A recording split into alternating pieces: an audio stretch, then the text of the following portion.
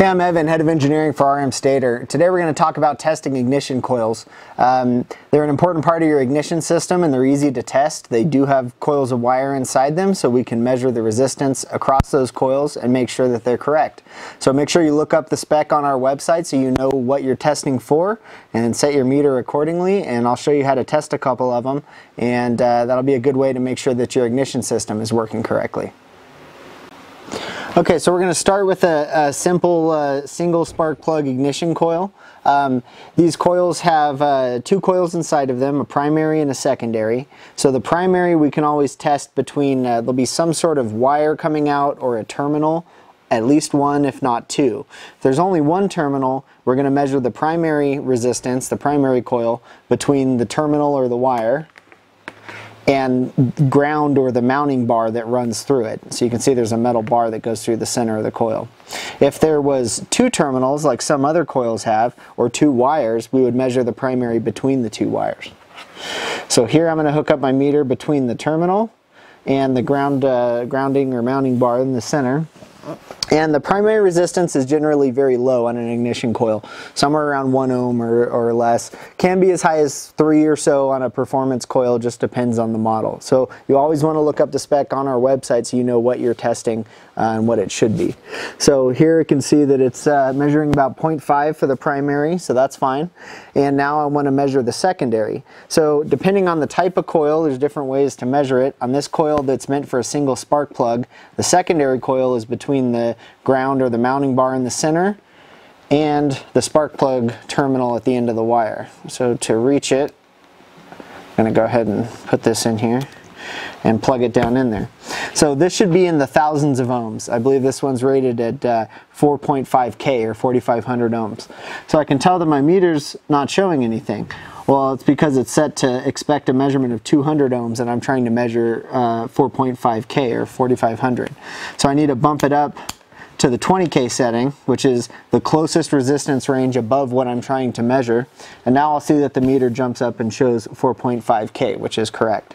So for a simple single spark plug ignition coil like this, that's how you measure the primary and the secondary, and that tells us that the coil's in spec and should be working fine.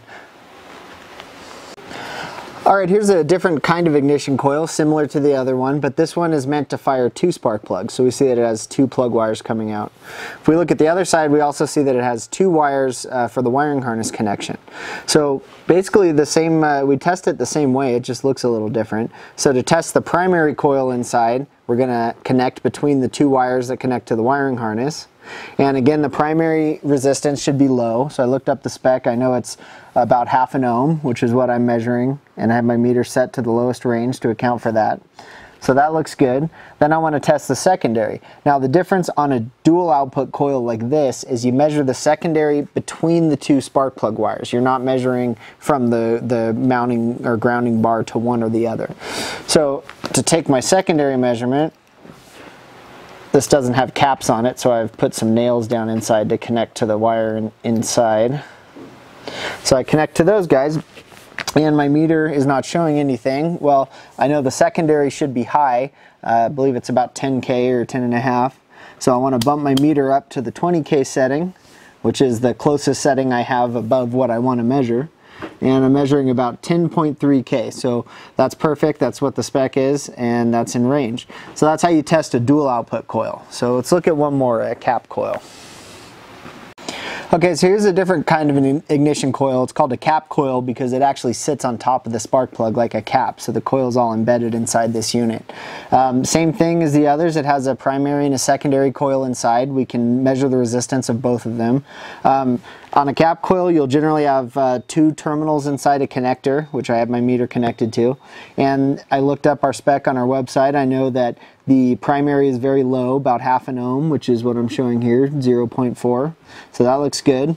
And then I want to measure the secondary resistance, which is from one of the terminals inside to the tip that would connect to the spark plug.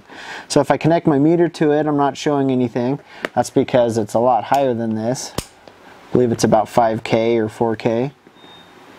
So I connect my meter to it and I move my meter up to the 20K setting, and now I can see 4.4K, which is correct. So that's how you measure a cap coil. And I hope this shows you how to test the different kinds of ignition coils you might run into on your vehicles. They're easy to test and easy to see if they're a problem, and you can go to rmstator.com to replace them.